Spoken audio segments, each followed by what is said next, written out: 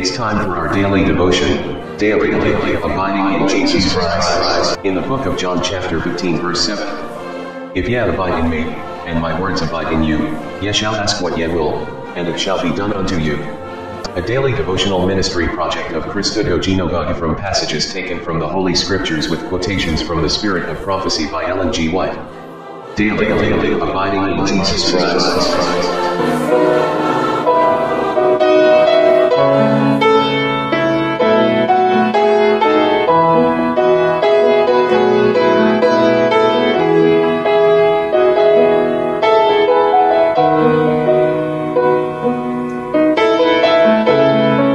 June 25, 2020.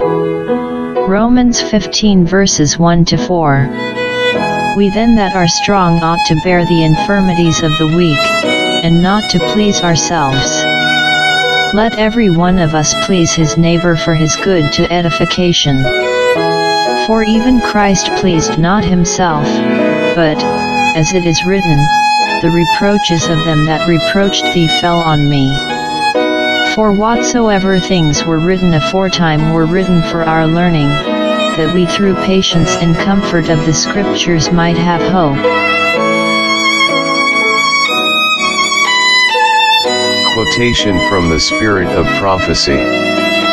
Men whom God favored, and to whom he entrusted great responsibilities, were sometimes overcome by temptation and committed sin, even as we at the present day strive, waver, and frequently fall into error.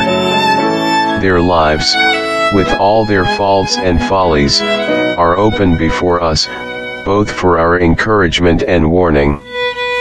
If they had been represented as without fault, we, with our sinful nature, might despair at our own mistakes and failures. But seeing where others struggled through discouragements like our own, where they fell under temptation as we have done, and yet took heart again and conquered through the grace of God, we are encouraged in our striving after righteousness. As they, though sometimes beaten back, recovered their ground, and were blessed of God, so we too may be overcomers in the strength of Jesus. On the other hand, the record of their lives may serve as a warning to us. It shows that God will by no means clear the guilty. He sees sin in his most favored ones, and he deals with it in them even more strictly than in those who have less light and responsibility. By Ellen White. Patriarchs and Prophets, page 238. Our prayer for today.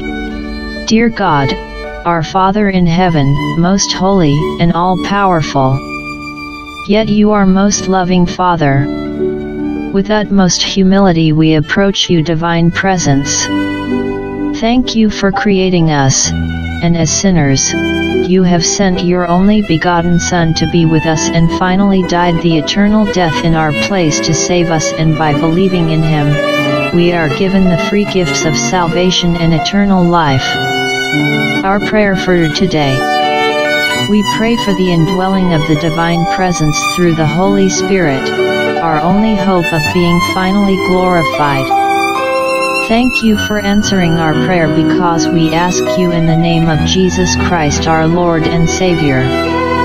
Amen.